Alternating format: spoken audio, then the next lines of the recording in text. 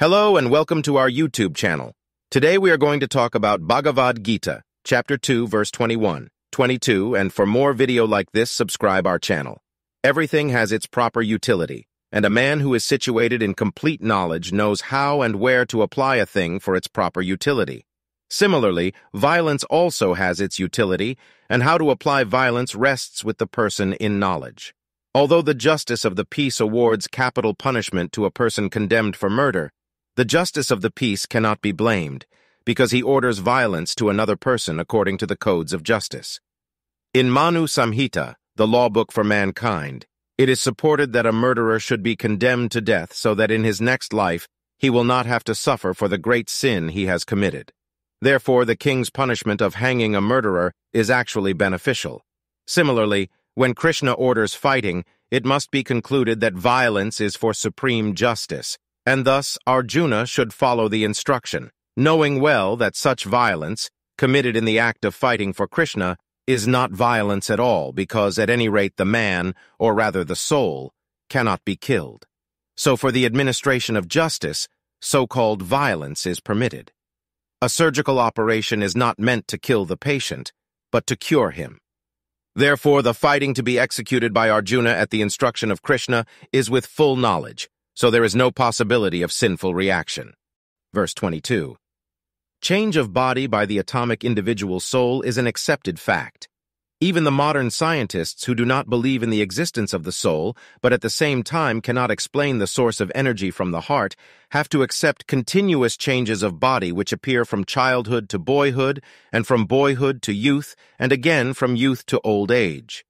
From old age, the change is transferred to another body. This has already been explained in a previous verse, 2.13. Transference of the atomic individual soul to another body is made possible by the grace of the supersoul. The supersoul fulfills the desire of the atomic soul as one friend fulfills the desire of another. The Vedas, like the Mundaka Upanishad, as well as the Svetasvatara Upanishad, compare the soul and the supersoul to two friendly birds sitting on the same tree. One of the birds, the individual atomic soul, is eating the fruit of the tree, and the other bird, Krishna, is simply watching his friend. Of these two birds, although they are the same in quality, one is captivated by the fruits of the material tree, while the other is simply witnessing the activities of his friend.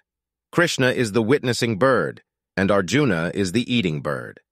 Although they are friends, one is still the master and the other is the servant.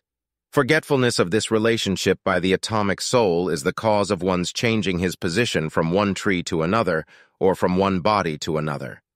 The jiva soul is struggling very hard on the tree of the material body, but as soon as he agrees to accept the other bird as the supreme spiritual master, as Arjuna agreed to do by voluntary surrender unto Krishna for instruction, the subordinate bird immediately becomes free from all lamentations. Both the Mundaka Upanishad, 3.1.2, and Svetasvatara Upanishad, 4.7 confirm this.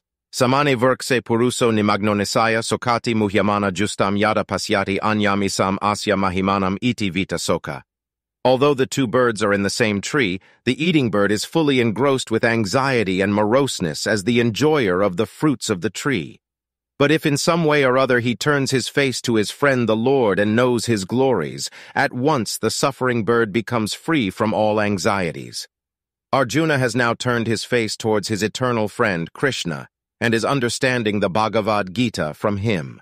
And thus, hearing from Krishna, he can understand the supreme glories of the Lord and be free from lamentation.